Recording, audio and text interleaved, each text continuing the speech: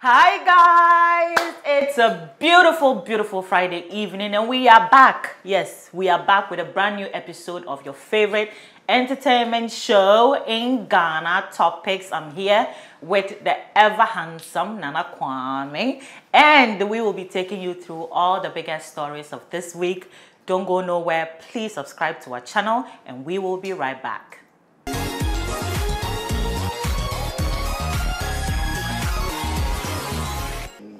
And we are back, guys, and we hope you didn't miss us too much. Yeah, I hope you, if you missed me, I missed you more. I missed you too. But yes, our fifth story for this week, Deezy. If you don't know who Deezy is this, plump guy, all looking fresh man, who is, part of the Afrochella crew, that big music festival that has come to stay. This is part of the crew, and for the past couple of weeks, he has been trending on Twitter. Apparently, Deezy has been sending unsolicited dick pics to women. Yes, multiple women. Multiple women, not just one.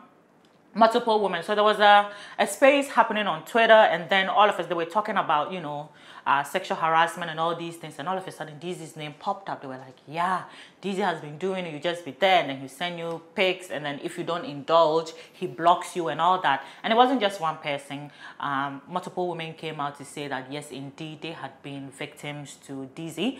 And okay, you know how Twitter can be, it trended, everybody was speaking their mind and all of that.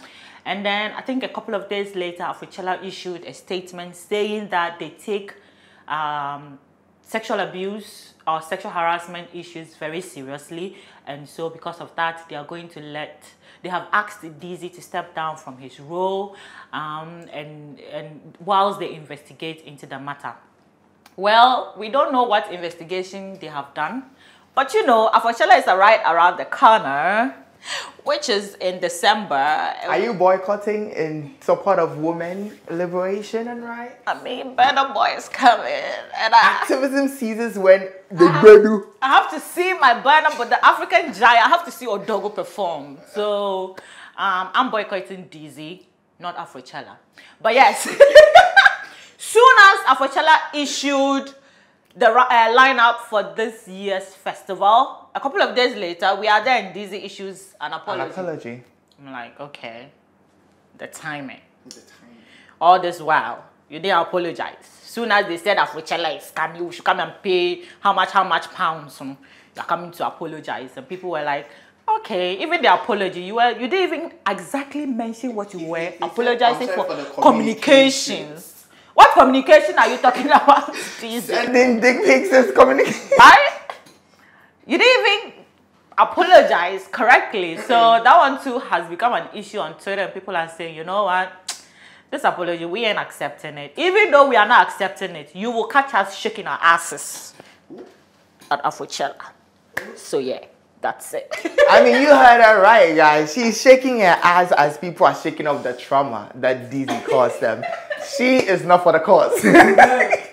No one Burna Boy is involved. And guys, we are moving on to our fourth story. And Kevin Boy, the hit crooner, is in the news again. And this week, actually, the media has been in the news for the support they give artists, right? So Kevin Boy is at a radio interview, and during the interview, they decide to bring his smoking habits into question and start talking about it, where he reviews he likes to smoke a lot. And then the whole point... He really does, apparently. Yes. I mean, he gives hits. If there are smoking hits, where do you think the smoke comes from? Right. But anyways, a lot of Ghanaians on Twitter were going off at why that is even an issue to be discussed during the interview, and that you have Burna Boy go to these international interviews and are talking about things that matter to his craft, to his brand. How they are promoting the African culture and all that. Nobody's bothered about whether they are singing smoke, alcohol, or... That is their personal life, and people should stop using radio interview as RME lessons. Thank you. Exactly. T for thanks. T for thanks. Well, that's not the only thing that came out during the interview. So if you've realized, of course, it's not very strange to not have noticed or to notice, is Kevin Boy has taken off the dreads or all the hair, and now he's rocking a low-cut kind of good-looking kind of guy. He's now a good-looking boy. Oh my goodness. Right? Because I liked it. The whole I do. Yeah, a lot of people did not know then why he would keep the hair, but he's revealed it now that he was doing it in order to sort of like be like Stonebwoy. He admired him a lot and almost from a very fun boy kind of perspective wanted to be like him, so he wanted to keep the hair, and it's not really strange. I think it isn't. There are a lot of us who, you know, exactly feel like even the dancehall artist genre, you have to have some type of look to be able to do it. But we are happy now that he's going into being himself and being authentic, even though some people think that he's copying other artists from other countries. And Rain of this is for you. Right, yes, guys.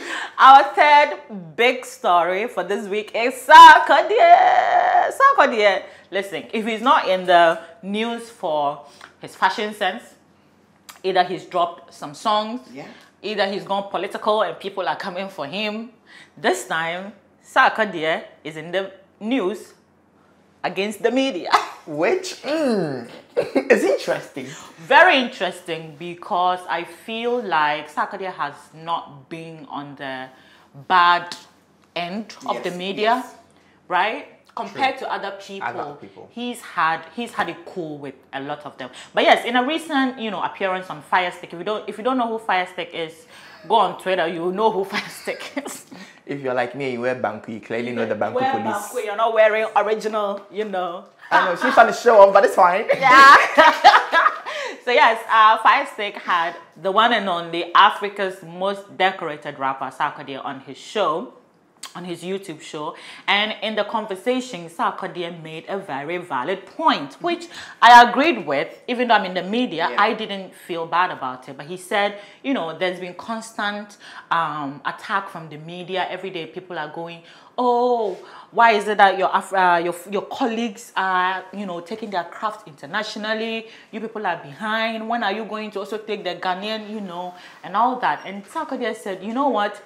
Me, for instance, I got the opportunity to go take my stuff international because I had a Ghanaian representative outside that gave me that opportunity. He mentioned Komla Dumont. He said his first BBC interview was as a result of Komla Dumont. So if Ghanaians also have people outside the country, out there in big positions, they'll also be marketing the Ghanaian brand, because when you think about it, in Nigeria, Nigerians are everywhere. Nigerians are everywhere. They have people in every corner.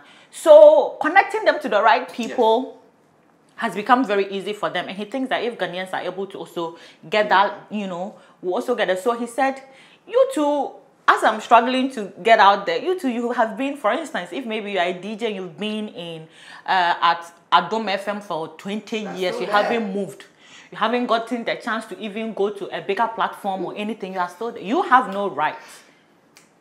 You have no right to come and sit down and say that, yeah, you people are not doing this, you people are not going international and all that. Yeah, exactly. And he had a good point. That was actually a very good point. And DJ Slim was saying, that was the very first time I was even hearing about him. But yeah, he took it personal and said, you know what, Sarkodie, you shouldn't say this. You know what, it's an attack on the media and all that.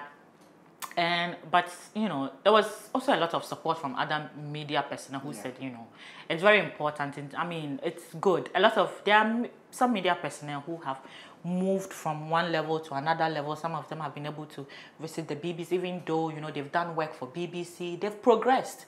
So when such people are saying that you should also progress, at least you understand where they are coming from. But the rest of you that are stuck in this, just keep quiet. Moving on to something that sounds even better. We like wedding bells in this country, even when the wedding is overseas. And in this case, it is YouTuber turned very unpopular Pan-Africanist on social media. It's Woody Maya. I'm not a huge fan of his Pan-Africanist ideas and messages, but he has done quite very good work on YouTube and with what he does in promoting the country. Well, that is not what we are talking about today. He has wedded. Yes, he got married in Kenya. In the most bizarre manner. Dressed at the back of the sea. And at this point, I'm like, what is this? Was this planned? I'm like, okay. I feel like it was very planned to still retain a very, for lack of a better word, ghetto boy brand. Right. which... It's a big day. You need to come correct. Oh, anyways, very bizarre, but the gifts were not very bizarre. The gifts were very nice. So there you got that. So with the man from the wife got a bedroom unit. Imagine getting married and your wife decides to say his wife's mother. His wife's mother, actually, wow. And then another man gifted them an apartment, a 2-bedroom apartment. Imagine. That is not even it. They shared that the wedding cost $1,000 to organize. That is 10,000 Ghana cedis, as even their wedding rings were gifts from other people. This is a very heavily funded wedding by charity. Right. Exactly. Which I like. I love. I mean, this just comes to show how loved he is. Yes, he is loved. Even though at the beginning of the video, he kept insisting that Kenyans did not accept him at the beginning when he started dating Trudy. He used to get a lot of hate. So at some point, he felt like they didn't like him. But for him to get all these, you know, it's a good thing. It's a good thing. I mean, we love that. Imagine getting all that money from YouTube and all that love and support and gifts from the Kenyans. Finally, we are coming to our big story of the week, which is our #1 story. Evangelist Diana Asamoah versus her management, Frame Prince Music Production. I like how you mentioned it. It's very in tune with the right? Because Evangelist is no more a croco. She's now, guys, I'm here and I'm slaying. Oh my God.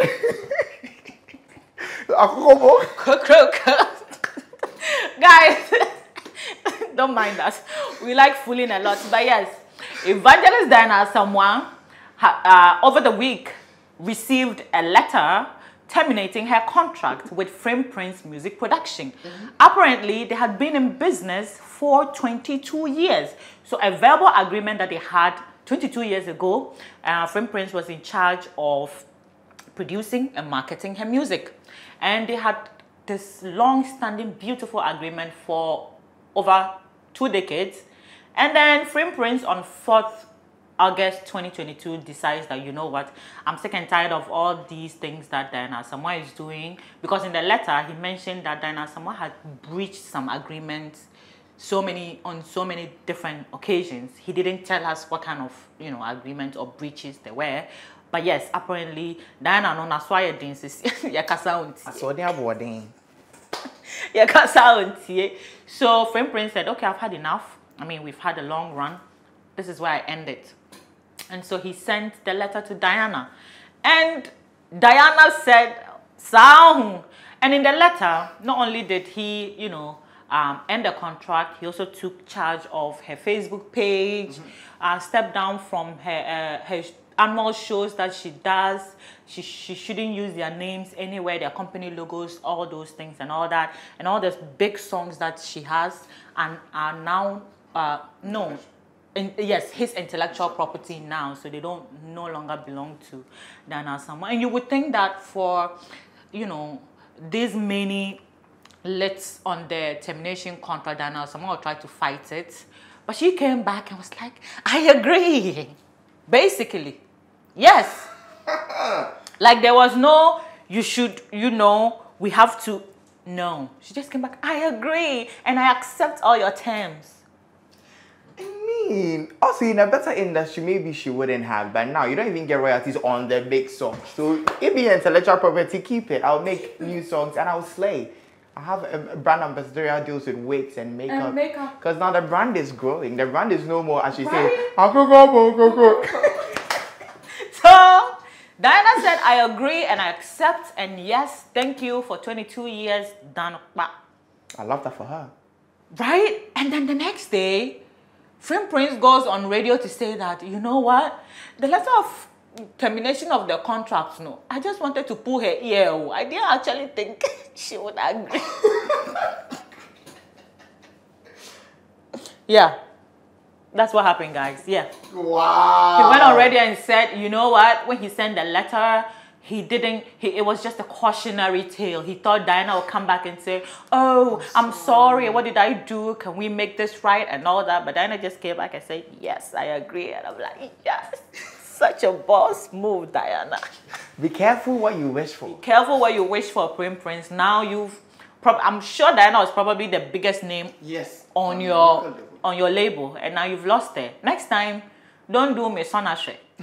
Obe taking bait, you know. Taking bait. So now I don't know whether Prince Prince is going to try and repair the relationship. He better. Or something. I don't know, but wow. Yes, guys. These are all our big, stories for the week. We hope you enjoyed the show because we had a lot of fun. We did. Bringing you topics this week. Don't forget to follow us everywhere on social media at Ameyaw TV. Subscribe to our channel, Ameyaw TV Official, and hop on to www.ameyawdebra.com every single day for your constant update on celebrity news, lifestyle, and everything pop culture. We'll see you guys next week. We will. Take care, guys. Till next time.